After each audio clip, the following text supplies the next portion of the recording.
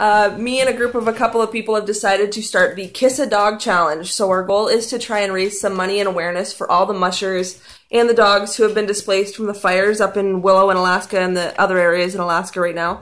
There's people that have lost their homes, their kennels, their gear, dog food for months and months. It's really, really sad. So if you don't know anything about it, go look. Also, if you don't have a dog, go find a friend's dog, go to the dog park, find somebody's dog, ask to kiss them, do whatever you've got to do. So for the Kiss a Dog Challenge, to start off, I'm going to challenge everybody. Great Lakes Sled Dog Association, Heartland Mushers Association, Ohio Trailbreakers, ISRA members, everybody.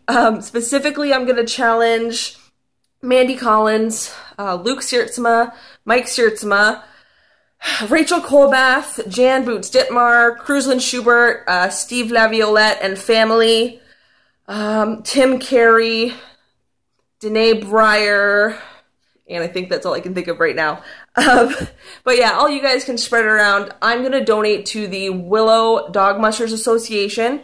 If you guys have other charities that are close to your heart with this situation that you found, feel free to donate to those as well. And just try to get this around to just more than the mushing community. The mushing community has been phenomenal in this situation already, but we want to try and raise some more awareness and get some more donations to the people that need it most. Willow Dog Mushers Association is taking their donations and are going to wait until they see where the need is needed most and get it to the people that really need it.